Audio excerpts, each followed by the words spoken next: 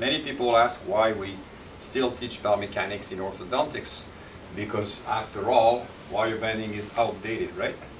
And the straight wire system has solved all our problems. So you click two of these.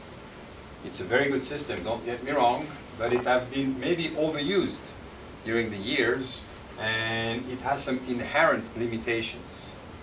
Why do we know that? Because you see, many people have to use significant amount of TADs to overcome this limitation, especially in the vertical dimension.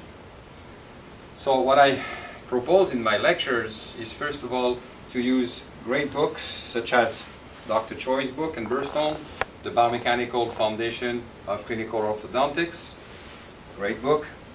And now I just finally discovered a great little book from Dr. Nakajima about more of a technical book about a manual of wire bending techniques, which is very interesting, and it allows us to basically get the limitations of the straight wire system into a much wider range, so we can treat patients with more predictability and better outcomes using these two books. And I forgot to mention my great friends Dr. Melson and Fiorelli, who have a great e-book on the internet about biomechanics in orthodontics.